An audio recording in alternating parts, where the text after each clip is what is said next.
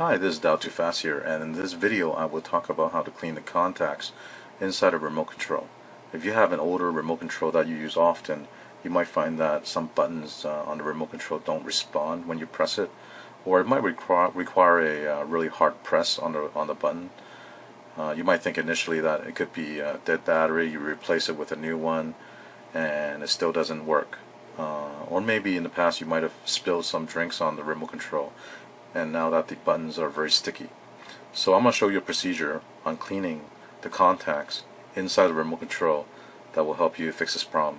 Now keep in mind that this procedure can also apply to also even a telephone, like a home telephone, so that if you have any problems with the buttons on the phone, you can also take apart the phone and clean the contacts, and it'll fix the problem. Now, first thing to do is to take apart the remote control, and I will tell you that this part of the step is going to be the most difficult because depending on the design of the remote control, some of them are very easy to take apart and some of them are just very, very difficult.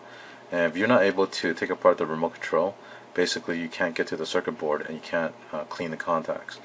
For this one I'm using, it's actually a fairly new one. I don't have a problem with it, but this will give you an idea what the procedure is. So I'm going to first turn it around to the back and remove the battery cover. On many remote control you might find one or two Phillips screw, and on this one actually there's none. So that tells me that because there's no screws inside the battery compartment, that all around the edge everything is held in by snap-in clips. Okay, that's molded into the case. So you can either use a screwdriver, a flathead screwdriver, or if you have a tool that is slim enough to get between the edges, you can try to use it to pry the case open. So let's first try to open this with a flathead screwdriver. Now keep in mind, whenever you use a metal screwdriver on plastic, there's a very high chance that you're going to scratch the surface a little bit. So be very careful when you do this. But some of these remote controls are so difficult to open that doing a little scratching, it's almost unavoidable.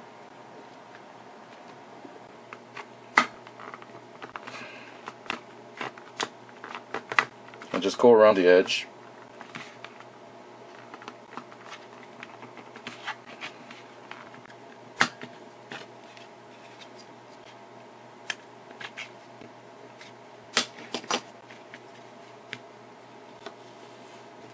So now that I have the top cover removed, you'll find the rubber keypad underneath. Okay, and if you look closely, like on these buttons here, you see a little black dot here. These are actually conductive materials embedded at the back of these rubber keypad.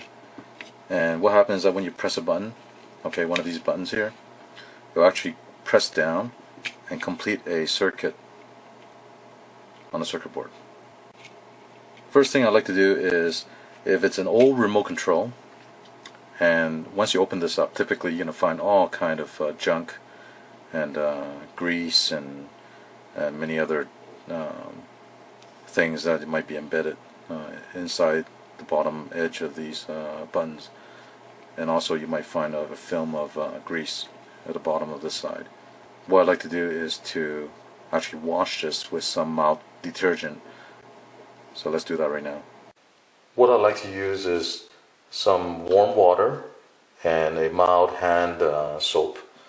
So I have some soap here, and I'll turn on the water. Make sure it's nice and warm.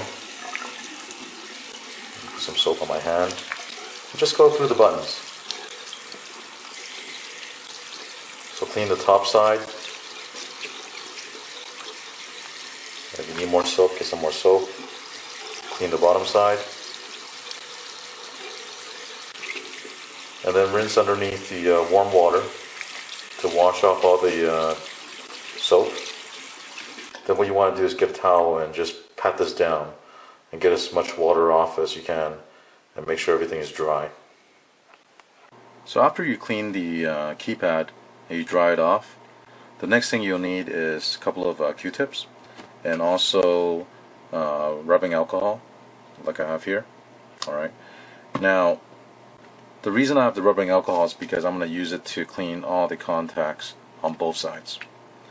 Now, some people do recommend using acetone to clean the surface, but I find the acetone is just a little too strong.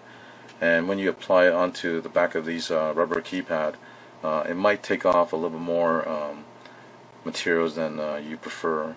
Rubbing alcohol is just a lot more milder, so that's why I like to start off with rubbing alcohol first. Now, one thing to note is that if you wonder what is acetone, basically acetone is found in, say, nail polish remover. So like I have a bottle of nail polish remover here. So this is something you can use if you want, which contains acetone. So what you want to do is get the Q-tip and then dip it into the rubbing alcohol and make sure it's quite damp. And then what I would do is actually I'll clean the back surface of these buttons. Even though I washed it already, I still would like to go through each of these buttons and make sure they're all clean, and then get a paper towel and just dry it off. So after this is done, then I would start cleaning the circuit board and use a new side of the Q-tip so it's clean. You don't want to put the dirty stuff that was cleaned off back on the circuit board. So here's a new tip with the rubbing alcohol, and I go over the contacts, every one of them, and make sure they're all clean. So just get a paper towel and just dry it off, so make sure everything's dried. So now that you've cleaned both surfaces, then you can put everything back together. Okay.